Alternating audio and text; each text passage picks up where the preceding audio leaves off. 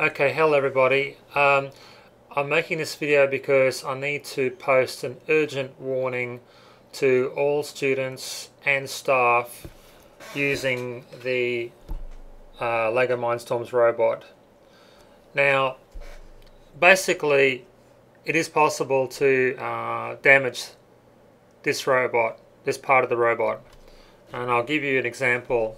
This is actually a faulty one now. Now I've got the power on. Now there is charge in this battery, but there's no display.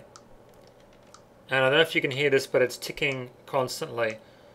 There's no factory reset on this component. Now these are worth over $400 each, and we have a limited supply, so it's very urgent that you pay attention to this warning and try to understand what I'm explaining here. So let me explain how this fault was caused. So I'm going to switch to the desktop view. Okay, so here we've got our Robot C software. Now, you've written your software and you need to download the software onto your robot. You do that by connecting a USB cable from the computer to the robot, and you switch on the robot.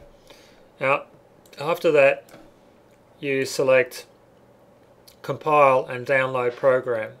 Now, sometimes you may come up with an error message saying incorrect firmware version. This occurs because there is another program called NTX 2.0 or 2.1 which is also used to program these robots, and it uses a different firmware version. A firmware is basically like an operating system for that robot. Okay, so that's why sometimes you need to change the firmware.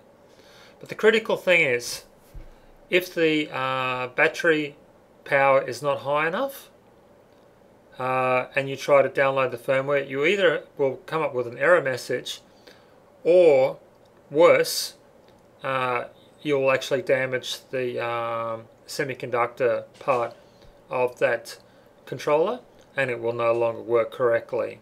So it's absolutely critical that the battery level is good. Now you may have to plug in the charging cable to ensure that this is safe.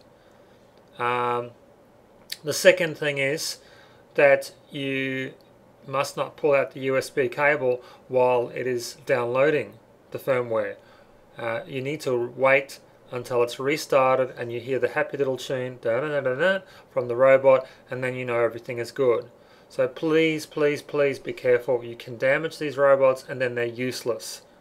Alright, so just to reiterate, the firmware download option I'm talking about is here. Download firmware. Now, okay, I'll just change it to physical robot. This firmware situation is not valid for the virtual world, it's only valid for the physical robot. So this is where download file. So that option there, that's where you've got to be very careful and make sure the battery power is high and the USB cable is not disconnected. Thank you very much for your time and attention.